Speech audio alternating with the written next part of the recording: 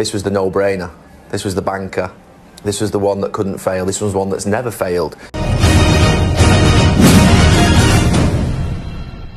So is James Gunn teasing Justice League Frontier? Now, for those of you who don't know what Justice League Frontier is, let me break down the simple plot. An unknown entity named the Center tells the story about how it was born from the Earth itself and has witnessed the evolution of the dinosaurs, the meteor shower, and mankind's evolution. Due to man's capacity for war and violence, the Center has concluded that they must be eradicated. And I wonder if this is going to be the main central focus for the overarching story for the DCU going forward. It won't be Darkseid, it won't be Brainiac, it'll be this unknown villain called the Center. And that's what forms the Justice League. And if that's the case, I feel like that would be the case since James Gunn likes to go with the unknown villains first until Darkseid. But if it is, oh, we're in for something big.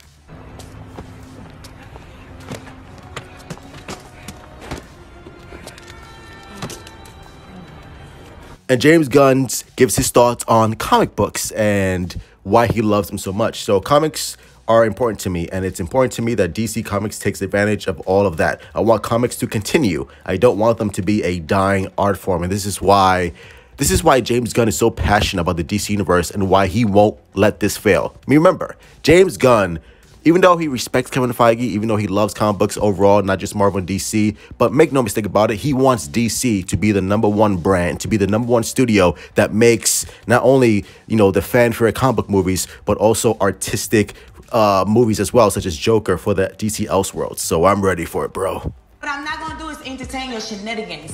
And here is the inspiration for the DCU going forward. So if you want to pick up these comics, here it is. Creature Commando, Supergirl, Woman of Tomorrow, The Authority, Batman and Robin, Booster Gold. Now, I will definitely pick up Supergirl, Woman of Tomorrow because I never read that. I already have the Grant Morrison's Batman and Robin.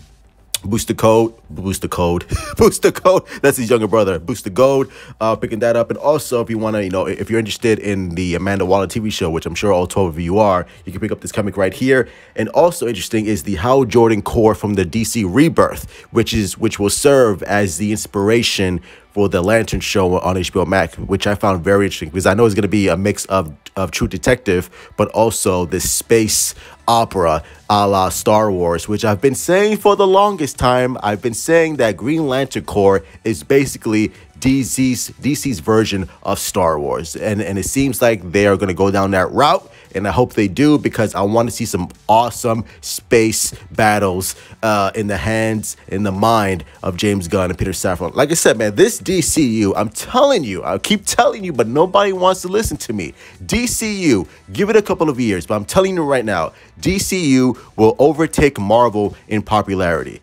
I guarantee you, because like I said, DC has the upper hand. Not only do we have the main continuity of films that will serve as the mass appeal for general audiences to like, but we also have the DC Elseworld stories and movies that will cater to a more adult audience. A la, Swamp Thing, even though Swamp Thing's part of the main DCU, but trust me when I tell you that's going to be rated R. We have the Batman, we have the Joker, and if they want to tell other adult stories, like a Lex Luthor standalone film, or a dark, gritty, violent action thriller like Deathstroke, they can do that. And Marvel cannot do that. Marvel has to stick to its own PG-13 mainstream line of films. And I know, and even though they have Disney Plus, it still doesn't cater to the adult audience. It's still catered to the larger MCU cinematic universe that is largely, made up of fucking 5-year-old kids who still wet their beds. So they're kind of at a disadvantage here.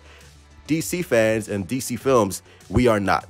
And even though the main continuity of DC films will cater to more of the general audience, it's still pretty dark. I mean, you have Batman, The Brave and the Bold, which deals with a 12-year-old assassin who wants to murder people, not exactly Barney and Friends. So it will still cater to a more adult audience, but the DC Elseworlds is something that, they can really delve deep into the DC lore and continuity of the more adult stories, which, again, I'm telling you, man, I'm looking forward to it. It's going to be a fun ride for DCU. So Justice League Frontier, maybe it will be announced at San Diego Comic-Con. Keep a lookout for that. But we are definitely going to get an announcement on who the new Superman is at Comic-Con. Justice League: The New Frontier, the second part of Chapter 1 of DC Films would definitely be announced or revealed, and I can't wait for it, bro. As always, hit like, subscribe, follow me on Twitter, Instagram, Discord, your sister's ass, and let me know your thoughts down below. I'm ready for it, bro. Just announce the new Justice League lineup, and I will be in sweet, sweet heaven. And what do you think about the center being the villains of the DCU? If you don't know who that is, Google, motherfucker. All right? Love you all. Stay safe. Mwah. Truth out. She doesn't even go here.